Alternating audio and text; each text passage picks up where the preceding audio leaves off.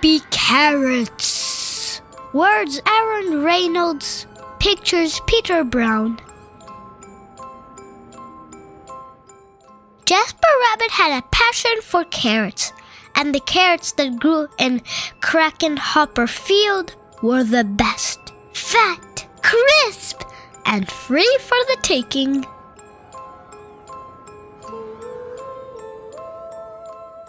He pulled some for a morning snack on the way to school. He yanked out a few on his way to Little League practice. He ripped them from the ground on his way home at night. Jasper couldn't get enough carrots.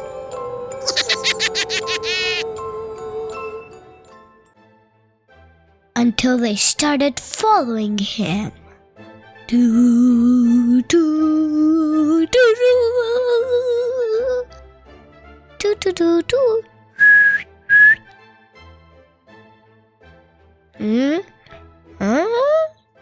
He first noticed something strange after the big game against the East Valley Hares. Jasper was about to help himself to a victory snack when he heard it. The soft, sinister tunk, tunk, tunk of carrots creeping. Ooh.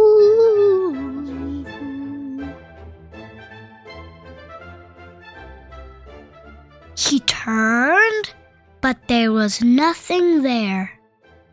Just my imagination, he thought, but he hoped a little faster.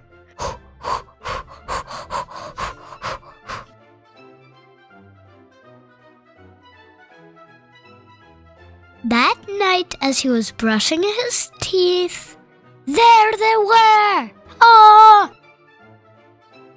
Jasper whipped around, but nothing. He laughed at himself, picked his toothbrush off the floor, and went to bed quickly.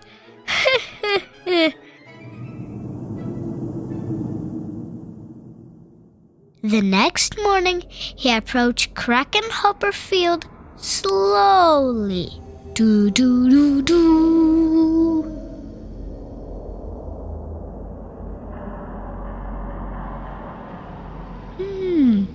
He reached for 2 wild carrots.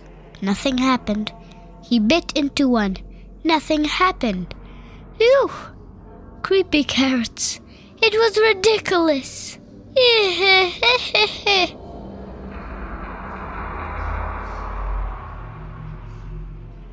But when he arrived home that evening, "Mom! Mom!" Jasper screamed. "Creepy carrots in the shed! Ah!" His mom opened the door slowly. There weren't any carrots, not even the regular kind. "There are no such things as creepy carrots," Mom said, shaking her head.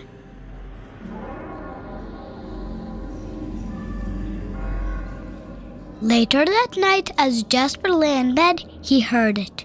Breathing. Terrible, carroty breathing. And there, on his wall.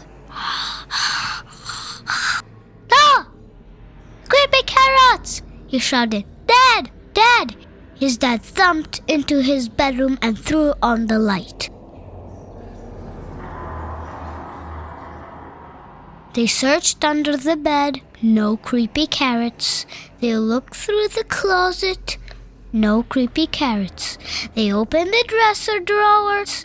No creepy carrots. No creepy carrots. "Just a bad dream, son," his dad said, shaking his head. "Now go to sleep. That wasn't going to happen."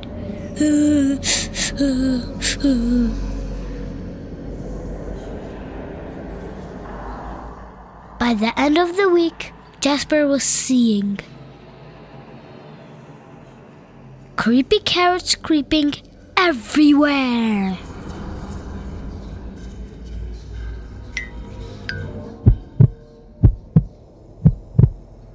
Jasper knew his parents were wrong. Creepy carrots were real, and they were coming for him. Oh! But they couldn't get him if they couldn't get out. Oh!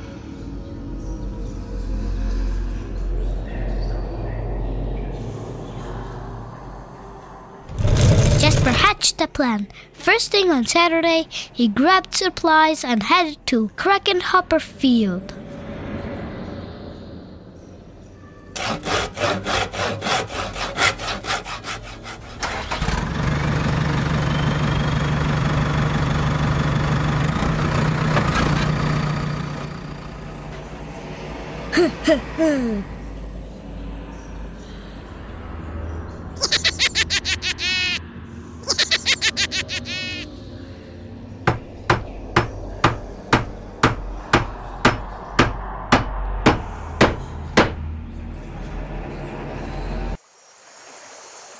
As the sun finally set across Crackenhopper Field, Jasper Rabbit smiled.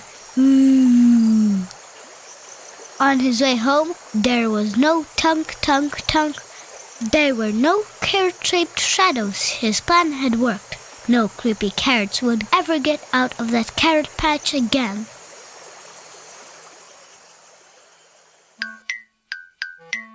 And as the sun finally set, the carrots of Crackenhopper Field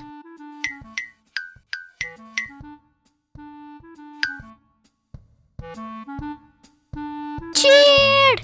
Do-no-no-no! Party! Yay! Woohoo! Their creepy plan had worked. They were sure of it. Jasper Rabbit would never get into that carrot patch ever again.